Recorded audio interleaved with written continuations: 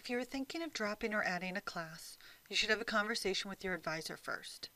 These changes can have an effect on your path towards graduation. They can advise you on the best decision to make. It is important to pay attention toward dates that allow you to drop and add courses.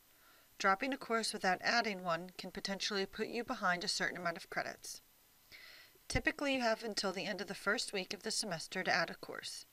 After this amount of time, it is understood that you have missed too much information to catch up and be successful. You are allowed to drop a course up until the end of the second week, but remember the chance to add in its place has passed. It is important to make these decisions within the first week of classes or before the semester begins. After the drop period is ended, you have the option to withdraw from a course. Again, adding in its place has passed. You will be behind and need to plan on adding a course to your plan in a future semester. This is one way to allow you to catch up. When withdrawing, you now already have paid for the course, and it will appear on your transcript as a W. But you will avoid failure, which would affect your GPA.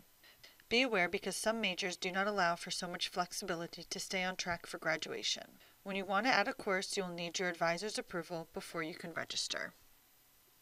Let's say you just want to switch section times for a course that you've registered in. Great news! You've already received approval from your advisor, so you need to add the new time to your calendar and then proceed to drop and add the sections. Again, this can be done because your advisor has already approved the course. Let's change times for our Religion 104 course from Section A to Section P. First, we need to add Section P to our schedule. And now we need to drop Section A in order to add Section P. So we'll go down here to Religion 104A and click Drop. Now a pop-up has appeared. It says you've elected to drop Religion 104A. In here it gives you the options to select the section you would like to drop. In here it shows the selections you would like to add.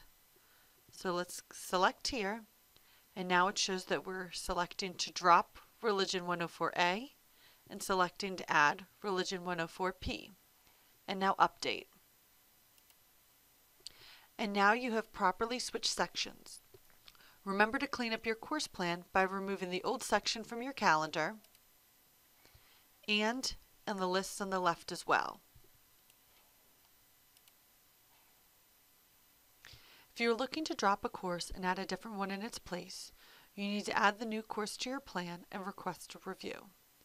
I have added History 109 Section P to the schedule and now need to get approval from my advisor. I will go to the advising and request a review. Remember to email your advisor letting them know you are interested in dropping a course and need approval of a new course to add in its place. We can see that our History 109 class has been approved. Now you want to find the class you plan to drop. Let's drop Philosophy 101. You want to click Drop and the pop-up will appear.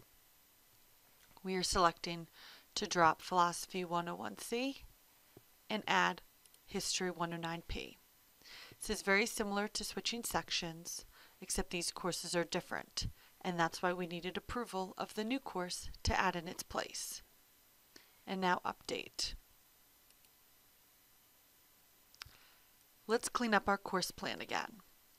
We want to remove philosophy from the calendar and from the list on the left as well.